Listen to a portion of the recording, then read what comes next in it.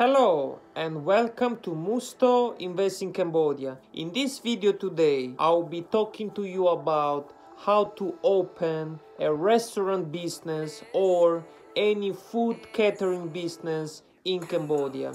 So before we start, let me tell you a bit about the situation of food catering and restaurants in Cambodia, because before the pandemic Cambodia used to have many open restaurants and the restaurant business was booming.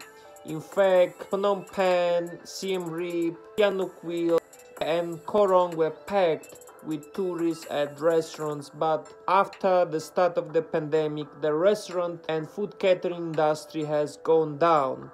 But it does not mean that it has stopped, but it went down. Food catering business going on in Cambodia right now is being done online. So we have these restaurants or we have these shops or houses that are cooking food and they are making deliveries to different parts of the city, especially Phnom Penh, Siem Reap, Sihanoukville.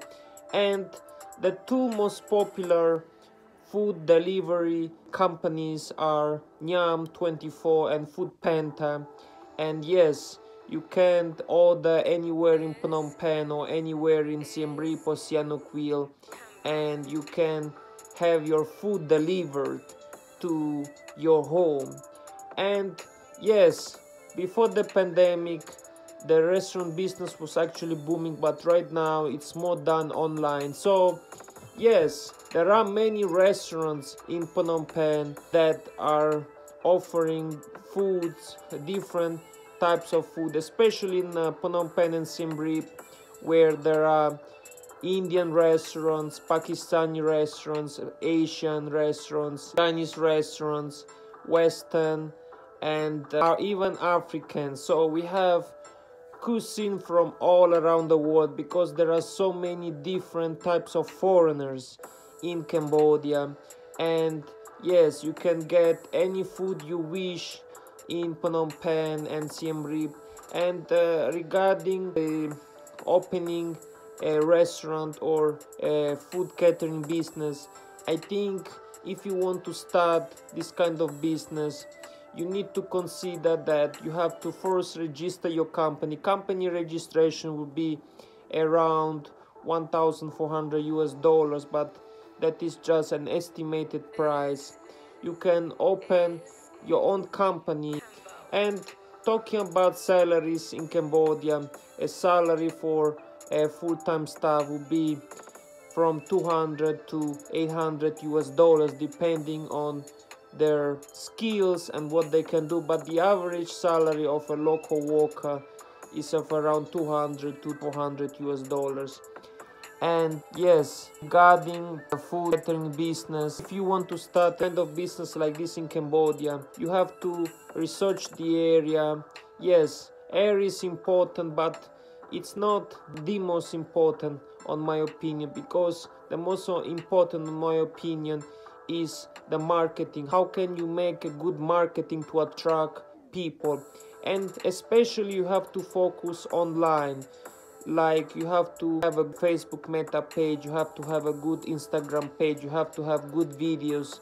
So marketing and how you promote your restaurant or food catering business will be the most important thing that you must do in order to make it a successful business. And of course, you can estimate the budget to be from 5,000 US dollars for a simple restaurant or food catering business. But if you would ask me, should I invest in a food catering business or a restaurant? Yes, I think you can do it, but you have to focus on online deliveries, because that's the most popular thing that's happening at the moment of this pandemic.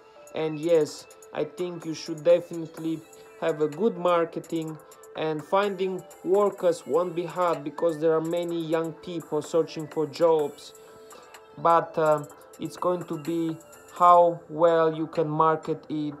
And I would actually encourage you to invest in making good videos And yes, focusing on social media, because social media, YouTube, Facebook, Instagram, is what will attract clients that will either order online, or they will occasionally, but not as much now because of the pandemic, go directly to your restaurant.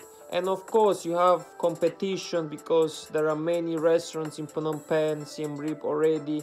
In Sihanoukville it's more of Chinese restaurants, because Sihanoukville is dominated by the Chinese community. There are Chinese restaurants everywhere.